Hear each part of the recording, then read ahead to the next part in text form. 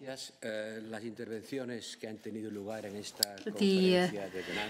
interventions that we have seen at this pledging conference and the amount of funds that have been committed reflects the international community's commitment to Venezuelan migrants and refugees and the communities that host them in Latin America.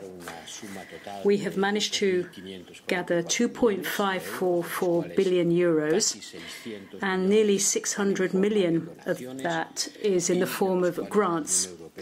And the Commission will be providing about 60% of that. We will be offering 144.2 million for humanitarian assistance, and I think it shows that the European Union is still concerned about the situation in Venezuela and is fulfilling its commitment to organize this conference together with the Spanish government. I think we've shown that this isn't a forgotten crisis, that we're aware of the impact on the countries of Latin America, that we are mobilizing to support them, and that we want to strengthen the international coalition made up of different organizations and countries. And I'd like to thank everybody for all their efforts and the outcome of this conference. Thank you very much. Minister, you have the floor. Yes, thank you very much. Thank you to the European Commission for having embarked on this path with the government of Spain. Today's outcome are very satisfactory. We're very satisfied because the international community has listened to us. We are satisfied because everyone has focused on a drama that was becoming invisible. Hundreds of thousands of men, women, youngsters, and especially children were satisfied because despite the terrible circumstances we're living through in all countries of the world, we have given an example of solidarity with those who were marching in the tunnel of forgetfulness. We have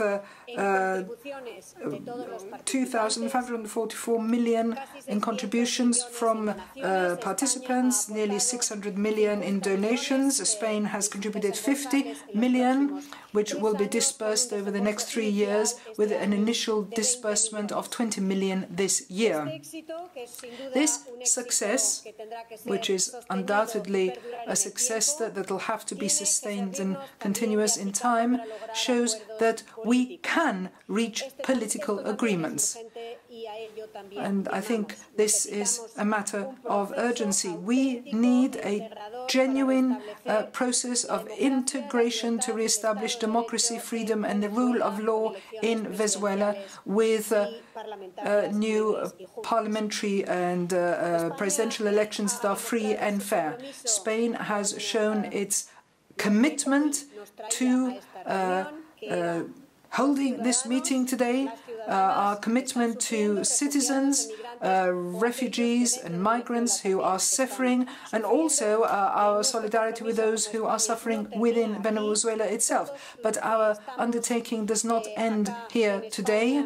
We here in Spain are absolutely clear that there are more than 5 million reasons for us to continue, 5 million personal histories that we'll not forget.